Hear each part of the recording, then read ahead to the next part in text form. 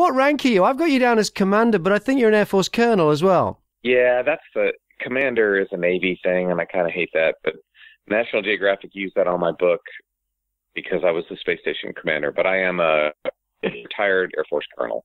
I see. Okay. Well, I want to talk to you about your book. I also want to talk to you about some stuff you've written recently that looked to me like you were criticizing NASA's plans for the future. But before we get to any of that, let's get some background about you. Where did you grow up? I grew up in Maryland, in between Baltimore and Washington, in a town called Columbia on the East Coast. And what kind of a kid were you? Were you interested in space back then? I'm guessing you were. The first book I ever read was about Apollo in kindergarten. It was one of those, kid reader books about Buzz and Neil landing on the moon. Uh-huh. And so I was captivated from a very young age about airplane. I grew up with airplanes and space posters on my wall. So you weren't old enough to watch Neil's first walk on the moon on TV?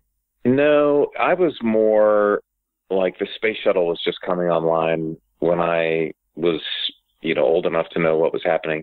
I was a baby, when Apollo was happening and ending, but really my conscious life was when we didn't have a space program, and then finally the space shuttle launched, and I can remember watching that as a teenager. Right. And so you were at school, it was mathematics was your thing, right? Yeah, I was really a math and science kid, which is funny now because I'm an author and I wrote a book, and the older I've gotten, the more I've realized that communicating is as important, or maybe in some cases more important than the technical things. But when I was younger, I really liked the technical stuff. And it's funny now that I've got a book out and I'm doing speaking, my fourth grade teacher, Mr. Swisher, got in touch with me through Facebook. And he was telling me stories of things he remembered from me. Fourth grade was a long time ago, and I was shocked that he remembered some of the stuff. Just the curiosity that I had. What kind of stuff was he telling you then? Well, he remembered a field trip we took to Washington, D.C., and I brought a prism with me. And I remember that I had a magnifying glass and stuff, and he told me that I spent 15 minutes explaining to him how a prism worked. And I can totally see my younger self doing that. I was a very curious kid. I got a camera for myself and taught myself how to take pictures with a Konica SLR camera. And I had a telescope. My parents got me a telescope for my birthday, and they bought me an old TRS-80 computer in 1980, I think it was. And this computer didn't have any memory, or there was certainly no hard drive, or it didn't even have a disk drive or anything. So you could turn it on, and then you'd have to write a program yourself if you wanted it to do anything. So I learned how to do BASIC when I was in middle school on my own. I guess I was kind of a curious kid interested in different stuff. So what was the moment when you decided, you got an interest in space? Yeah. But when did you decide, I'm going to be an astronaut? So my whole life, I wanted to be an astronaut, but that's a crazy desire. I mean, nobody actually gets to do that, right? But I figured out what you needed to do, and being a pilot looked like a good thing, and I wanted to be a pilot anyway, and having a technical degree was important, and which is what I liked anyway. And so I kind of checked all the boxes that you needed to be an astronaut along the way. And there was a moment when I was in Germany as an F-16 pilot, and I was trying to decide, do I want to go to test pilot school to try to be an astronaut, or do I want to try and be on the Thunderbirds, or do I want to go to weapons school, which would be more of an operational F-16 guy? And I just came to this thought. I'm like, being an astronaut is probably not going to happen. It's a crazy dream, but it's my dream, and I need to go for it. Like, I just need, in order to be honest to myself, I need to pursue it. If I don't pursue it, I'll be 80 years old in a rocking chair kicking myself. I should have tried out. So that moment came probably in 1997 when I was an F-16 pilot based in Germany. And that was it? You just decided you're going to go for it? I decided I was going to go for the test pilot school track. I applied for test pilot school, ended up at Edwards Air Force Base. And then while we were there, NASA said, we're going to have a new shuttle class of astronauts. And I went ahead and applied while I was still a student. And all my classmates were like, why are you applying now? You don't have enough experience. You should wait, blah, blah, blah. And I said, you're right. I'm not, this other guy's smarter than me. This other guy's better looking than me, but I'm going to go ahead and apply because who knows? And I ended up getting picked. And unfortunately, the classmates who were smarter or better looking than me didn't, because NASA didn't have another class for a long time. They only picked one guy, blah, blah, blah. So the lesson I learned from that was don't tell yourself no. If there's something, a dream that you have, something you want to do, go for it. And if you don't get it, you can try harder. You can try the next time. You can change your plans.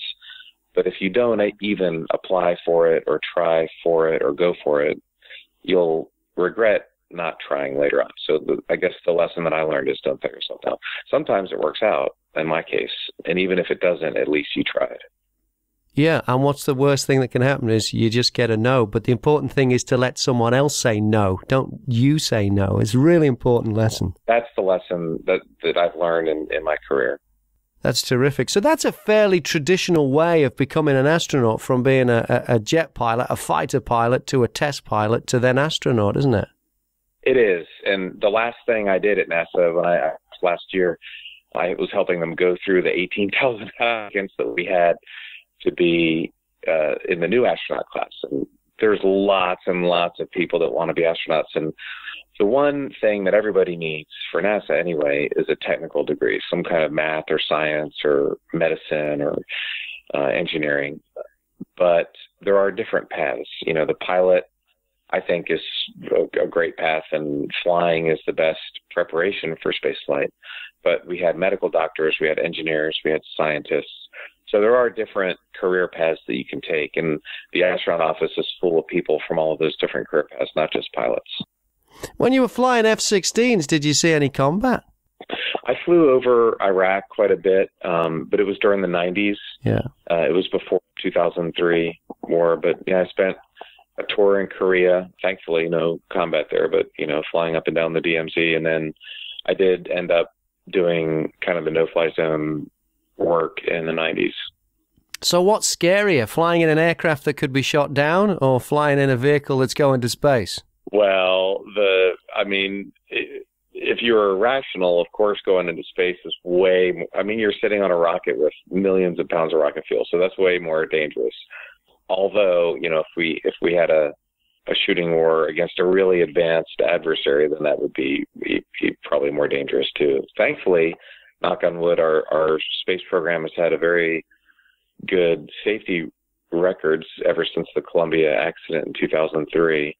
And that's something that we can't let our guard down, because the history is, you know, flying in space, if it goes well for a few years, people forget the accident and everybody thinks it's easy. Well, it's not easy. Like, NASA's doing things, and the Russian Space Agency launching Soyuzes are doing things that are really, really hard. They just do it really well. It look easy, but that doesn't mean it's easy. But for you personally, what was the scariest experience? Or is that a redundant kind of thing to say? Do you just not feel fear when you're a fighter pilot or an astronaut?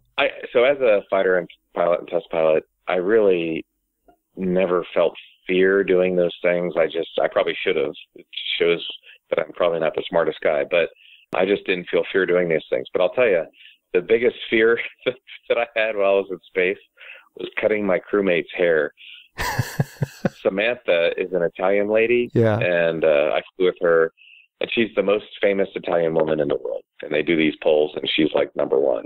And so before we went into space, she wouldn't let me fly until I went to her hairdresser with her and learned how to do a proper lady's haircut. And so it's one of the things I never thought I'd do as a fighter pilot, but I learned the whole thing, how to hold the scissors, how to put the clips in. You know, for my hair, I just take the clippers, set it on number 2, and you know, my hair is cut. But for hers, it was like this long process, and it was nerve-wracking, because if I screw that up, there's 30 million angry Italian women, right? So I didn't want to be that guy. I think that's be scary for anybody, even on the ground. I think, to cut the hair of the most famous lady in Italy. Yeah. I did it on the ground before I sat there, and her poor hairdresser for 2.5 hours, talked me through cutting her hair. It was painful, but it worked out pretty good. You can see pictures and videos online. I think she was happy with it. So. Okay. So you're accepted to be an astronaut with NASA. How long then from being accepted till that first shuttle flight? It was a long time. For me, it was over 9 years. Wow. The guys in my class and the class before me waited between 8 and 12 years for the first flight. So what had happened in the late 90s, NASA just hired way too many astronauts. I think they hired 125 astronauts in 5 years. Mm-hmm. because the space station was being built and they needed all these astronauts. But then they decided not to fly rookies. So they hired all these new astronauts, but they only flew experienced astronauts to do the space station flights because they were, in theory, so complicated and hard to do. And then the Columbia accident happened. The space shuttle Columbia was destroyed, and that really slowed the program down for a few years. And so all these things combined to really make it a long wait for guys in my year group. Nowadays, it's not so bad. It's probably like 5 years as an average wait. But, for me, it was almost a decade. It was worth the wait, though. I'm definitely not complaining. And it was interesting while I was waiting, but it was a long wait. And are you training that whole time? So, yes, there's always training. We would have simulators, every week or two you go do a shuttle launch practice simulation or an orbital simulation. I worked as a Capcom for a few years where I would go to mission control and I would be the person talking to the crew in space on the radio. So we have a team of a flight director and his flight controllers that would run the mission and look at the data and come up with a plan. And me as Capcom, I would be the person that would take that plan and call it up to the guys in space. So I did that. There was a lot of T-38 flying. I did some support. I was like the ground support guy for astronauts on the space station. So I had different technical jobs and assignments. But, there came a point, to be honest, it was probably like at the 8-year point where I was just, okay, this is enough waiting. I'm ready to fly in space. I've been here for a long time. Yeah. So waiting for that first space flight definitely required some practice, some patience. I had always been young. I'd always been the first. I'd always been the youngest of everything I'd done. And I got to NASA, and then it was this giant put on the brakes and wait for a decade. And in all honesty, it was a great time. I was able to spend time coaching my kids' sports, which was the best thing I've ever done in my life. And, the time with the kids was great, but it was definitely a wait. And on that first space shuttle mission, you were the pilot. So this sounds like a silly question, but does that mean that you fly the space shuttle? What we call shuttle pilots is commander and pilot. And so the airliner analogy would be captain and co-pilot. So I was kind of like the co-pilot of the shuttle. So I was trained and ready to do everything the commander could do in case he, passed out or couldn't do it. And you could fly as a test pilot. The space shuttle was a dream vehicle because you could manually fly it during launch, during landing in the atmosphere, when you were in orbit. And I did, in fact. I did a lot of the rendezvous burns manually while we were docking with the station. When we left the space station, I manually flew the shuttle around. I did a big 360-degree lap around the station. And then once we came back to Earth and we're flying in the atmosphere, I actually took the stick and flew it manually. And then I gave it over to Zambo, the commander, and he actually did the landing. But as a pilot, the space shuttle was an amazing flying machine, and it was really a highlight of my career being able to fly that thing. Take me through a launch on a space shuttle then. What's it like? The space shuttle is like a big muscle car. It's a 4 million pound vehicle. It puts out 7 million pounds of thrust. And at launch, it burned 23,000 pounds of rocket fuel every second. So when the engines lit off, there was no doubt that something really significant had just happened. The sound of the three main engines on the shuttle itself was this amazing roar that I had never heard before. And then when you actually launch, the two big white solid rocket motors on the side light off. And when those things light off, I was at 4 a.m. at nighttime, and nighttime turned into day. I mean, it just got instantly daytime bright. The amount of roar and shaking and vibrating was just amazing. And you get pushed back in your seat immediately. It's like being in a Formula One race car and just slamming on the gas and getting pushed back in your seat, except on a rocket in the Formula One race car. And I had a chance to drive a Ferrari, which was amazing. But that only lasts for a couple seconds, and then you're at max speed. On the space shuttle, you get that same acceleration for 8.5 minutes before you're at 17,500 miles an hour. So that acceleration lasts a long time as you're just going faster and faster and faster and climbing out of the atmosphere. And you've got all that violence of launch, and then suddenly you're completely weightless.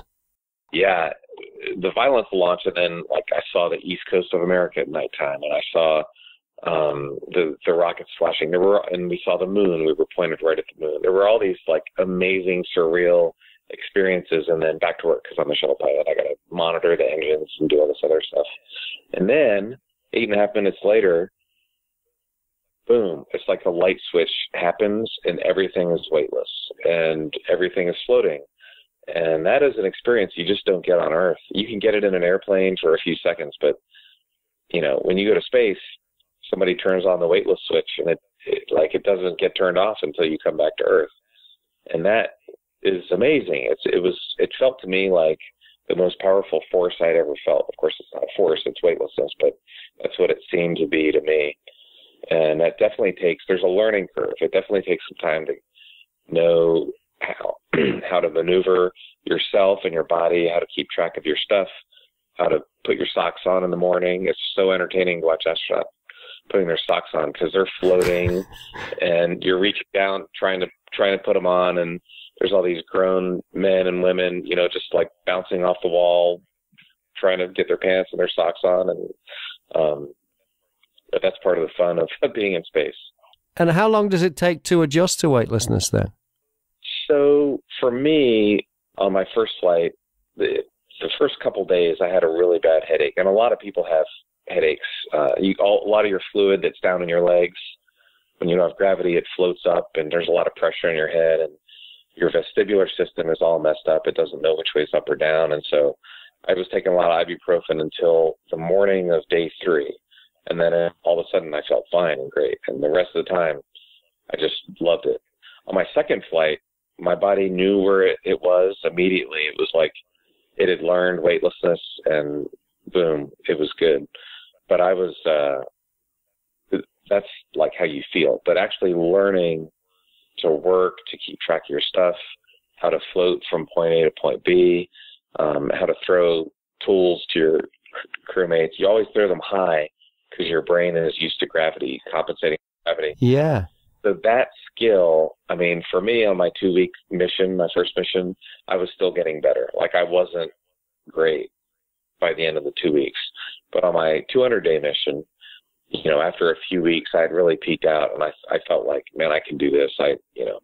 I'm really good. I can get stuff done quickly. I can move from A to B fast. So the learning curve, that was a really interesting kind of self-examination to watch myself learn how to be a spaceman, how to operate in weightlessness. The learning process was fascinating. And we don't have the shuttle anymore. These days, to get to the International Space Station, it's the Soyuz. You've flown on that too. How do the two experiences, I'm talking about launch here, how do they compare? Launching in a shuttle and launching in a Soyuz, which is basically 1967 technology. Yeah, it is. I launched from the same launch pad that Yuri Gagarin launched from. Wow, that would have been cool. It is really cool. I used to joke with my Russian friends. I'm like, the Air Force has a long history here in Baikonur because, you know, here I am, an Air Force colonel launching into space. And back in 1961, Gary Powers was flying over Baikonur in his U-2. Of course, then he got shot down. But I absolutely love flying with the Russians. I love training there. I really enjoyed the people. I'm still good friends with the cosmonauts I flew. In fact, I just saw Anton, my Soyuz Russian crewmate, yesterday in Houston. He's in Houston this week. So that was a real positive experience for me during all this tension between the West and Russia. Obviously, it's been a bad couple of years, and I flew right in the middle of everything. We imposed sanctions while I was in space, and yet we worked together great. One of the thing I was most proud about as commander was the cooperation I had with my Russian cosmonaut friends and during this political time of tension. But the Soyuz vehicle itself, if the space shuttle is a muscle car, the Soyuz is a little sports car. It's a little MG or, roadster. It is it's a Soviet ICBM, basically, that was converted to have a Soyuz capsule instead of a nuclear warhead on top. And when you launch on that thing, it is bam, it's like digital. I mean, you get smashed back in your seat. And you accelerate really quickly. And when the engine's shut down, you're violently thrown forward. And it's a digital launch experience that happens very quick. And there's just no messing around. I mean, like I said, it's a intercontinental nuclear rocket that they put us on top of. And its job is to get going into space quickly. And it does it great. They've launched the Soyuz, I think, over 2,000 times. So they have lots and lots of flight history on that rocket. And how many Gs do you pull on a Soyuz? Yeah, the shuttle was limited to 3 Gs, but, you know, there's an airliner strapped to the side of a half-inch thick aluminum tank with 3 struts. And so the shuttle was a little bit less G forces. The Soyuz probably got up to 4 Gs. Yeah. Just because it was simpler and beefier structure and smaller. But the G forces were pretty similar because you end up at the same speed and close to the same orbit. So the experiences were similar, but there were definitely some big differences. And when you pull in the Gs, that's known as eyeballs in, that one, when you're going up, right? Right. It's like laying on your bed and having 3 of your best friends lay on top of you. That's kind of the amount of force, right? For 3 Gs, right. You weigh 3 times your normal weight. In an F-16, it's a 9G airplane, but that would be like sitting on a chair and having 9 of your best friends sit on your head, right? So the force goes from your head down to your butt, and then it's in a different direction, which is actually a lot worse for the human body because it pulls blood out of your brain. Right. And you can pass out. And unfortunately, a lot of people and fighters end up passing out and dying because they're passed out in their airplane. In the rocket, the force is, you know, from your chest to your back, so the blood doesn't get drained out of your brain, and you don't have that same G-induced loss of consciousness, is what we call it. You don't have that same problem. And what about the differences in landing? You mentioned landing the shuttle. I mean, it lands like a glider, but the Soyuz is the old-fashioned capsule descent. How's that? Yeah, the shuttle's 100 pounds. It's an airliner glider, and yeah. So it was very smooth. George Zamka, my commander, did a great landing. The Soyuz is like taking a bowling ball and dropping it out of a first-story window onto the ground. I mean, it's also, another analogy is driving through your neighborhood and just, you know, so not high speed, but driving in a car and just running into a telephone pole. It was like that level of, that's what it felt like to me. So it's a capsule, it's under a parachute, and it lands on land in the Kazakhstan desert, and it is a big thud. And when we hit, our capsule rolled over 360 degrees.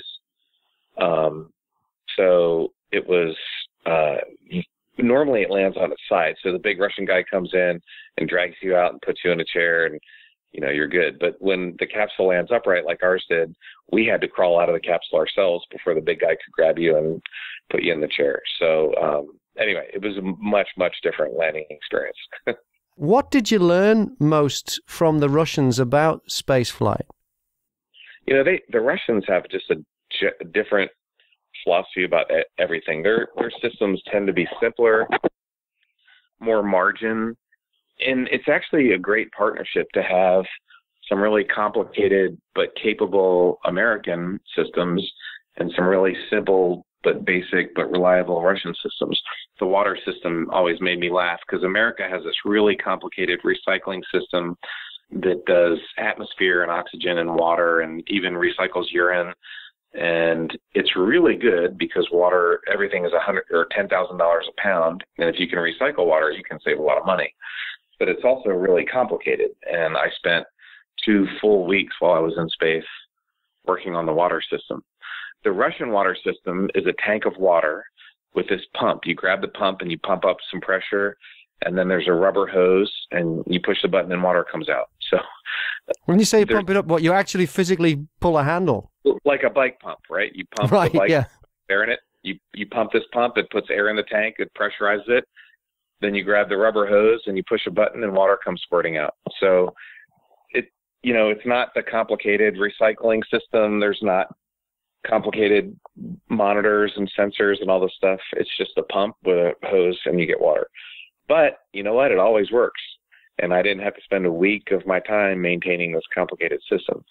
So, and having one of each was really good because we had a simple backup thing that worked, but we had this fancy, complicated system that really did amazing things and allowed us to spend a long time in space without having to constantly launch water. So that's just one analogy of the bigger design philosophy differences between Russia and America.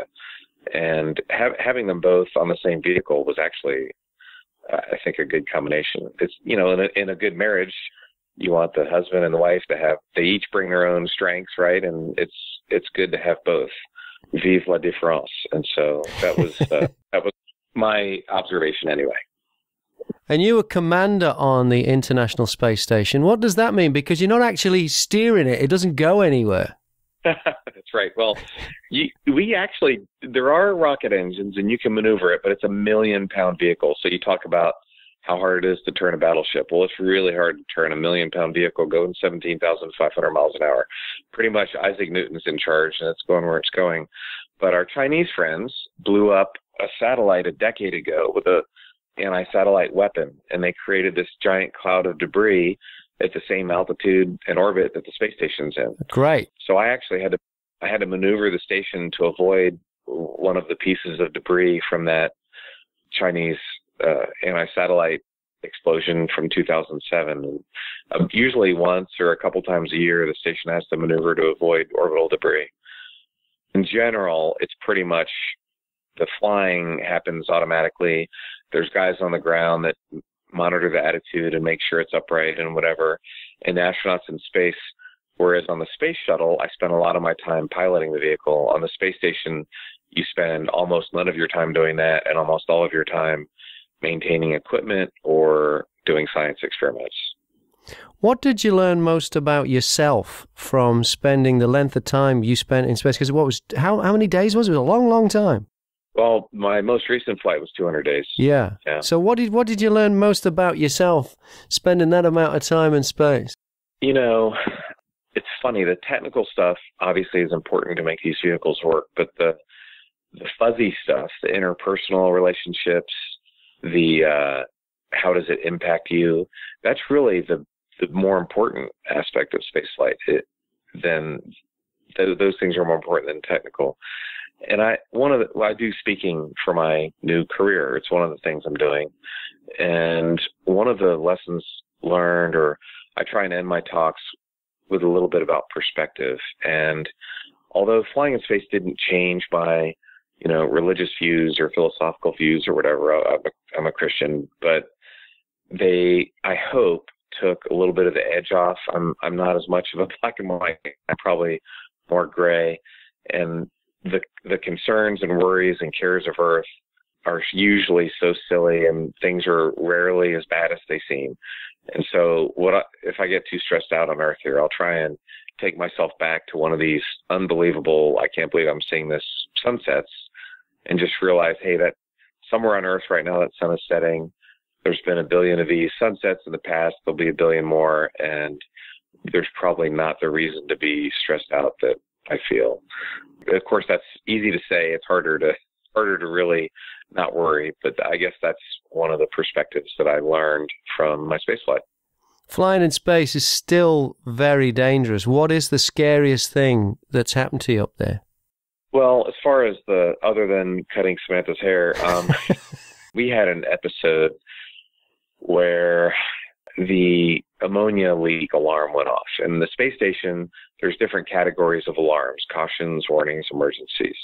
And there's 3 different types of emergencies that we train for. One of them is an air leak, which obviously is bad. Yeah. One of them is a fire. And then the third one is an ammonia leak. And fire false alarms happen fairly often.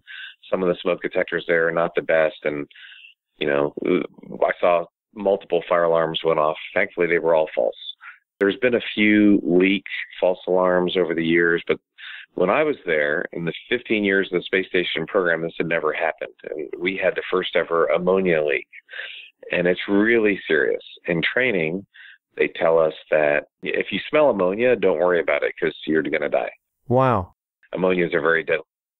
And the station uses it, the American half of the station uses it as a coolant fluid. So all this equipment and sunlight generates heat. And just like your car has radiator fluid, the space station has a cooling fluid, and ammonia works really, really well in the temperatures and pressure. It's a great fluid for transferring heat. It's just completely deadly. So when the alarm went off, Samantha and I were in our crew quarters. I was doing email. She was doing whatever. It was a work day. Just there we were minding our own business. We both popped our heads out of the crew quarters and looked at the panel. And I was like, is that a leak? Is that an air leak? And Samantha's like, no, that's ammonia. And so we put on our oxygen masks. We floated down to the Russian side of the station, and we closed the hatch. Yeah. Because the Russians use ammonia. They use basically sugar water, glycol. And it's not as good of a coolant fluid, but it doesn't kill you. So, again, differences in philosophy. And we spent the day there. The alarm actually happened twice. The first time they said false alarm, and then 20 minutes later they said, no, it's a real deal. So we went back to the Russian segment, and a gentleman by the name of Dmitry Rogozin, he's the deputy prime minister. He's, like the vice president there. He's a big official, had been tweeting, trash talking America about sanctions. Apparently Twitter and international leaders is a thing nowadays. So in the middle of all this terrible, Russia-U.S. stuff, he's the guy that walked me out to my Soyuz. I'm carrying my cooling box in this uncomfortable spacesuit. He walked me out to the Soyuz. And then a couple months later, here we are in space with this ammonia leak. And he called us up and said, American colleagues, you can stay as long as you want. We're going to work together. And so during this serious emergency, with all this political tension on the ground, it was a great example of America and Russia working together, to basically to stay alive in space. Yeah. It was a really poignant moment for me. But we spent the day thinking that the space station's going to die. Like we were staring at each other going, we're the last people to be on the American half of the space station. Because if there is ammonia there, you can never go back because it's a deadly fluid. I mean, you could go back wearing ammonia protective gear, but you're not ever going to be able to use it, for more than a few minutes at a time. And then at the end of this day going, the space station's done, Houston called up and said, just kidding, it was a false alarm. But when you go back, wear your oxygen masks and take some samples just in case. So when I went back into this American side, having abandoned it, it was so eerie. It was like some Star Trek movie of, boarding this abandoned spaceship. There was things floating around that we had just left in a panic as we were going down the Russian side. It was really eerie. It was like a ghost ship. And in the long run, it ended up being a false alarm. The computer had some radiation hits that had it give out some bad data, thankfully. But we really spent a day thinking it was a bad day in space. You mentioned movies there. A lot of movies are set in space, and as a professional, you must just look at them and go, well, that wouldn't happen, and that's not right. But which movie has got closest to giving people who've never been into space an idea of what space is like? I'm not talking about the IMAX movies that NASA make. I'm on about like the Hollywood movies. Which one is the closest to the real thing? Yes, I'd say Beautiful Planet since I filmed it. Yes, I know you would. But as far as like fictional movie, so Gravity, I'm friends with the cinematographer, a guy named Chivo Lubeski. Yeah. He won the Academy Award for Best Picture 3 years in a row, back to back to back, and Gravity was one of them. And visually, it's really good. It's an animated movie. Yeah. But they got the visuals of what the space shuttle looked like and what the space station looked like really good. Now, thankfully, there's not that total disaster explosion using a fire extinguisher to fly to the Chinese station. They had to make it interesting to sell tickets, but the visual Gravity were pretty good. A movie that gets the culture and spirit of spaceflight, I think, better than anyone is The Right Stuff. Right. Older movie, and it's about Chuck Yeager and the sound barrier and the early Mercury astronauts. I just love the cultural and the interpersonal and The Right Stuff. I mean, I love that part of that movie. Zambo and I watched it the night before our launch on the space shuttle. So, tell me about life, adjusting to life on Earth after being in space. I mean, do you find yourself leaving things in midair and they just fall to the floor a lot? I did. After my first shuttle flight, I landed. I was at the hotel. My parents were down there, and I took a water bottle and I went to throw it to Mom, and it just dropped and hit the ground. So I did do that, but I was really a little bit concerned about it. I was afraid I'd be depressed, postpartum depression. And so when I got back to Earth, you land, you take a helicopter to the airport, you take a business jet 24 hours across the planet to get back to Houston. It's a 24-hour trip from Kazakhstan to Houston. And while I was in space, my son had turned 16 and he got his driver's license. So 24 hours, I land in Houston, go to the gym for an hour and a half to work out. And then my son was like, all right, Dad, we're going car shopping. So he took me to the car dealership, and it was completely normal. And I can remember driving down NASA Road 1 by the I-45, the highway, and seeing those red lights. And I just remember thinking, I'm back. Like, I'm on Earth. Everything's normal. I'm back to life. And it really surprised me how immediately that light switch had gone on to, I'm not in space anymore. I'm back on Earth. And, it was a surprising but really good thing. I didn't really suffer. I think some guys kind of get the letdown, post spaceflight letdown. And I think Buzz Aldrin in his book talks about he went through a hard readjustment process. Didn't he? And it's if you win the Super Bowl, what do you do after that? Or if you're a Hollywood megastar and then you don't have anything after that, it can be really tough. And for me personally, I didn't want to be, hanging on to that thing. I kind of wanted to move on to my next phase of life, and before it got to be too late. So I wanted to write a book. I wanted to do speaking. I want to do a TV show. There's all these other things I want to do in life. So I just said, man, flying in space was awesome. I loved it. I met some great people at NASA, and I had a great experience, and now it's time to move on to the next phase of life. So thankfully, I did not have to deal with that, but I know it is a struggle for some folks. Let's talk about NASA. Why haven't we been back to the moon? So can you imagine, when I was a kid, I never would have guessed we'd be celebrating the 50th anniversary still in low Earth orbit and not being back to the moon. Yeah. I mean, it's terrible. But after space flights, they sent us around and talked to congressmen and senators. And since I've left Air Force and NASA, I've had a chance to talk to a lot of folks in Washington about space policy. And the one point I always make is that it's not about the rocket science. It's about the political science. And the rocket science is hard, but the political science is harder. And what we have lacked is, for the last almost decade now, we haven't had a vision or a plan or a goal. Now, the space station is going great. The space station program, Berkshire, I'm the manager, they do a great job operating and flying people in space and doing science. There really is a lot of great stuff that NASA's doing with robotically, of course, but even with humans in space, that's going really well. But beyond the space station, we had a program called Constellation that was start building pieces and parts to go to the moon and then eventually onto Mars. That got canceled in 2009, and it was not really replaced with anything. So we've been spending all this time with a lot of words, but not without an actual plan. And so one of the things, I just wrote some articles, as you mentioned, about having a vision for the future of spaceflight. You need to know what your vision is. With Kennedy, it was really simple. Put a man on the moon and bring him back safely to Earth.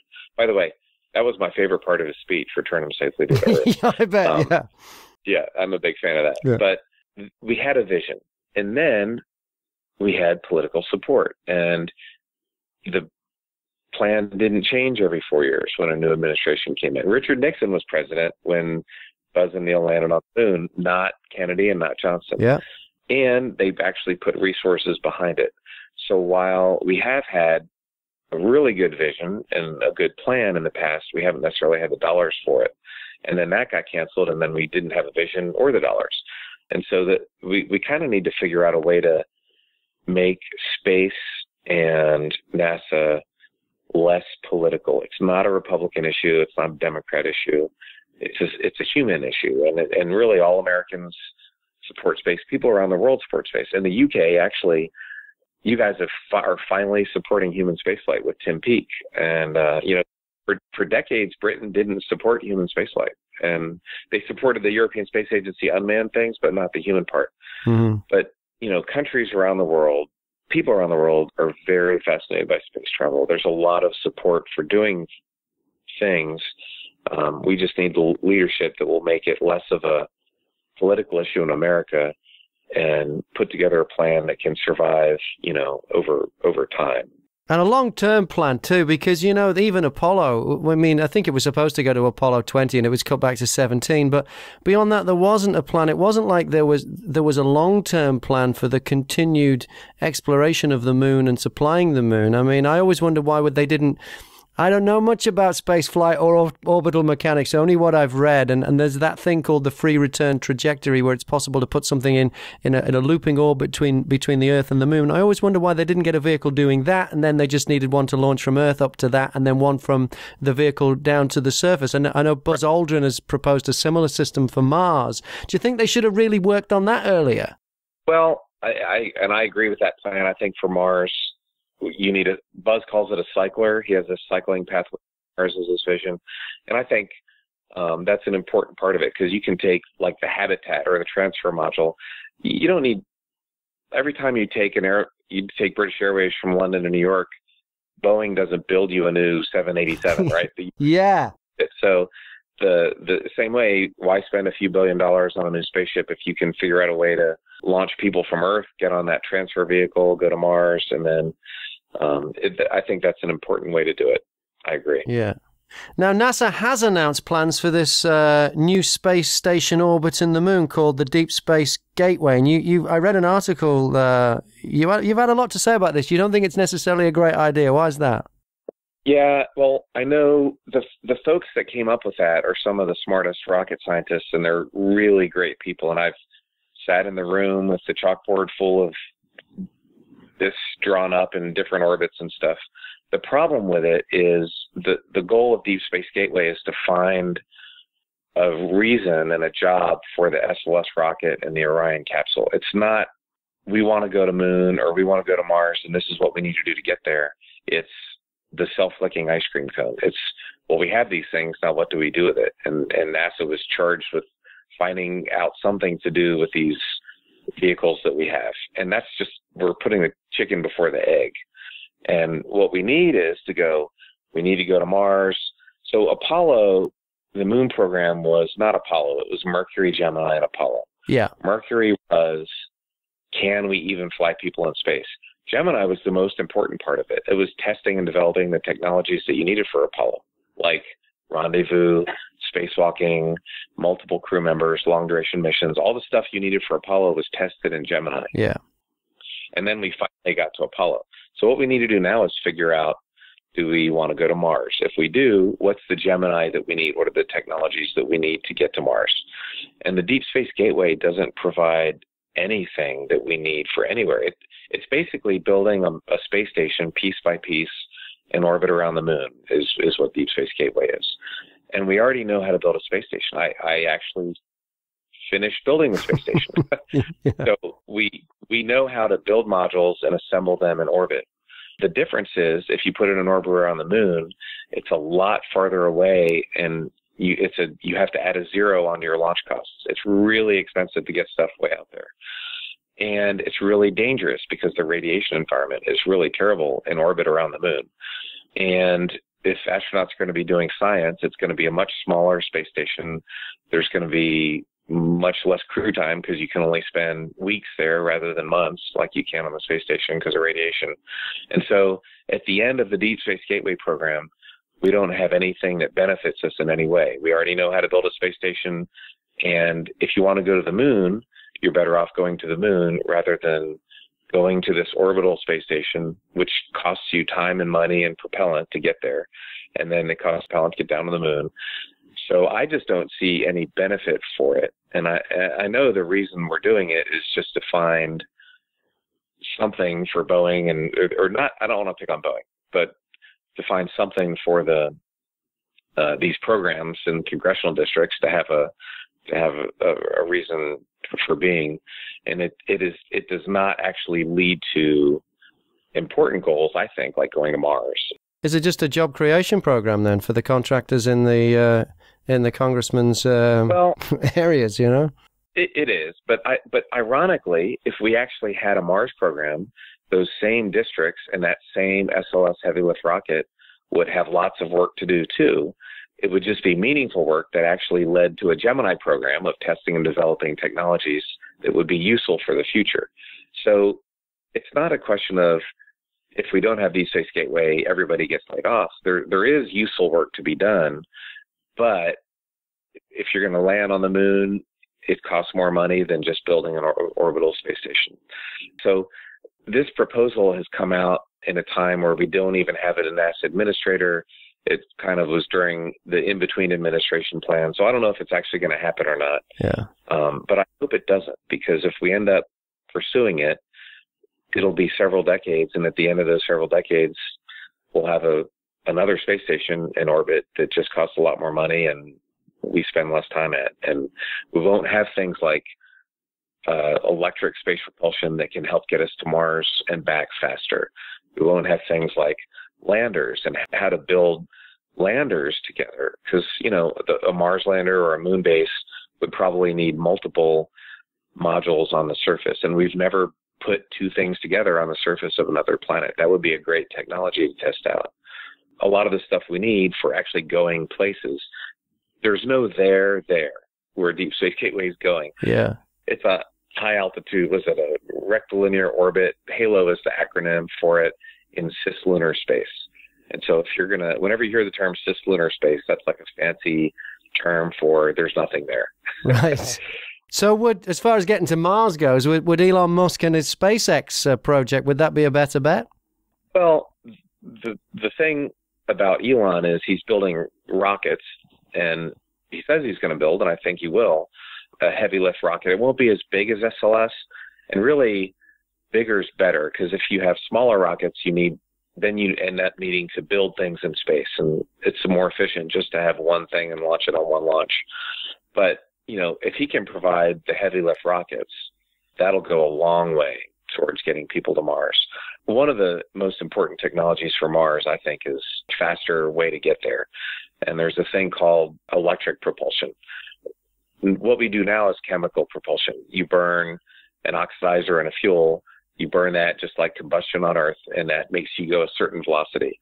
Electric propulsion is you use electricity to shoot out a lightweight gas at really, really, really much higher speeds. The exhaust goes away from the rocket at very high speeds, which means the rocket ends up going a lot faster than a chemical rocket can go. And you can get to Mars and back in about a year using electric propulsion, whereas a chemical rocket mission takes about 3 years. Wow. And so that extra 2 years, that's a lot of underwear you have to pack for those 2 years. And can you generate the electricity in space as well? So you hit on the most important part. You can if you build a nuclear reactor. Right. NASA has lots of electric propulsion satellites that we're flying right now. We have them in orbit, but they use kilowatts of power with solar panels because they're really small, and you can do that with kilowatts. But with humans, you need megawatts, so you need an actual nuclear reactor, which can be done. The Russians have flown nuclear reactors in space back in the 60s, but that requires a political will that I don't think America has. I just don't. I think we have such a short attention span, and we have so many special interests. But there are other countries in the world that don't have the political sausage factory that is Washington, right? So if you made an international partnership, that would be a great program for another country, would be to bring the nuclear power plant. You know, America could bring the lander, the Europeans could build the habitat module, and another country might be able to bring a nuclear power plant. And when you put all those things together, you can get to Mars and back in a year. If you do the chemical thing, my friends at NASA that know what they're talking about and studied it have said it's 7 to 9 SLS launches to build the Mars ship, which is insane. The launch rate for SLS is going to be 1 a year. Like, you might be able to push it up to 2 a year. Yeah. But in other words, it's going to take years and years just to build one Mars ship in Earth orbit to get it ready to go to Mars on this 3-year journey. And the cost for that is prohibitive. The length of time is prohibitive. And I just don't think you can do that. Plus, the poor crew is going to be floating in space for probably a year and a half, getting irradiated. And it's just not a good that's not the way to get to Mars. I think you get there and back as fast as you can. Tell me about the book, Terry Virts, View from Above, An Astronaut Photographs the World. I am super excited about this book. It's a space mission in book format. And so I tried to use photographs. I ended up taking the most photographs ever on my mission. It was 319 plus thousand pictures. Which is more photographs than anyone's taken from space, isn't it? That's what the NASA people said, that they were so happy when I landed because they didn't have to downlink so many pictures and catalog them. It's a National Geographic book, so the photography aspect is really important. There's a lot of beautiful images in there. But it's also full of stories. I wrote the book myself, which I really wanted to write it myself without a co-author. And that was something I was a little nervous about, being a math major. My high school English teachers would have been surprised, to say the least, that I wrote a book. But I just really enjoy the process of writing. What this book is not is a memoir. There's been a million memoirs out there. That story's been told. And I didn't want to write a book that's already been written. It's also not a photography atlas of the Earth. It's not, a reference book. It's what I try to do is combine beautiful and interesting pictures and stories from the space mission so that you get a sense of what it's like to fly in space. Is the photo of you giving the Vulcan hand signal in there? So we had Chapter 7 is about spacewalking. I did 3 spacewalks in a week. And the day before the final one, so it's been a killer week. We've been working nonstop. I got an email from a friend of mine at NASA that said Leonard Nimoy had passed away. So Mr. Spock died. And can you do something? And I didn't know what to do. I had a spacewalk tomorrow. I didn't have time. So I ran down to the cupola, which is the 7-windowed observing module. And I did the Vulcan Live Long and Prosper salute. And I just took a picture of it. And I was worried about my hand. I had to get the writing light. I didn't want to show all my wrinkles, and I was like trying to get the Vulcan salute framed. I took the picture and I tweeted it, and it got tens of millions of views. As the PAO folks came, it was like the most popular tweet ever, and tens of thousands of likes within an hour or something. And it was just a great tribute. People around the world love Spock. I love Spock. It was a really cool tribute. What I didn't know, if you look at the image, and it is in the book, in the background is Long Island and Cape Cod and the East Coast of the U.S. And Boston is right in the center of this picture. And that was his hometown. Wow. I had no idea. I was worried about the lighting and where's the sun and getting my hand exposed. And I just happened to have his hometown in the background. And that was, in the F-16, we had a saying, I'd rather be lucky than good. And this was an example of, divine intervention, or I don't know what it was, but I was definitely more luck than being good because it was not planned. But I was really, really excited and happy that, it was like just a bonus tribute for Leonard Nimoy. That is just brilliant. So the book is out now. It is Terry Virts, View from Above, An Astronaut Photographs the World. Thank you so much for your time today talking to me, Colonel. I've really, really enjoyed our chat. I'm a bit of a fan of space, and I've never spoken to an astronaut before, so it's a real thrill for me. It really is. Well, it's been wonderful chatting with you, and hopefully I'll be at the UK for a few days at the end of November. I'm hoping to stop by on my way to Antarctica, but I'll be doing hopefully some media there and maybe a book signing and enjoying some late November British weather. Fantastic. Well, I hope I can get my book signed. We'll have to make that happen. Okay. Commander Terry Virts, thank you so much for your time. Live long and prosper. And live long and prosper. Cheers.